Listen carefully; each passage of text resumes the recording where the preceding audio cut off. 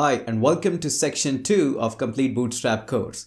Now you'll find me at the start of every section so that I can tell you what I expect you by far now, what kind of things I expect that you would be ready now, and what you can expect in this section.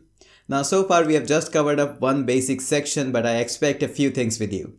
Now I expect that you should be ready with your favorite editor. Mine happen to be Atom. I'll be using it throughout the course, but in case if you are a die-hard fan of Sublime Text, hey, I get a back off there. I completely understand that. Now, I also expect that you might be having a CDN install of the Bootstrap. Now, here is one quick word that I want to get in here. Now, if you want to get started with the CDN, you should always be connected through the internet, because I hope you understand that it's a network content delivery network system which works on the internet. Now, in case internet is an issue, then you might want to download the jQuery, the Tether, and the Bootstrap JS as well as Bootstrap CS on your system, and we'll walk through there. So that was section 1, quite easy and quite friendly.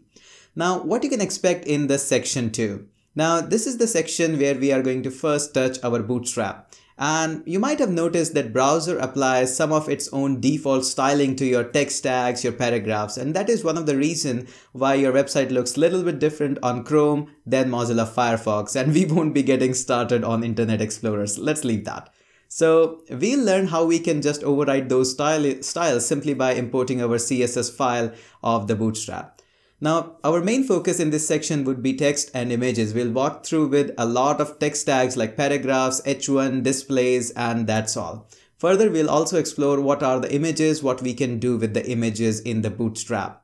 Now, as soon as we learn that, we'll try to throw up everything on our very cool landing page. Now, just a quick word in here, I would not call this as a perfect landing page. A perfect landing page should always have a call to action button like buy now or check more or something. Now, but we haven't learned about the buttons yet. Not at all any problem. We are going to just learn and apply whatever we have learned in the project. Obviously, things are coming up more into the course, so you don't have to worry about anything there. I think this is quite enough prep talk there, and now let's go ahead and move into the section and write some code.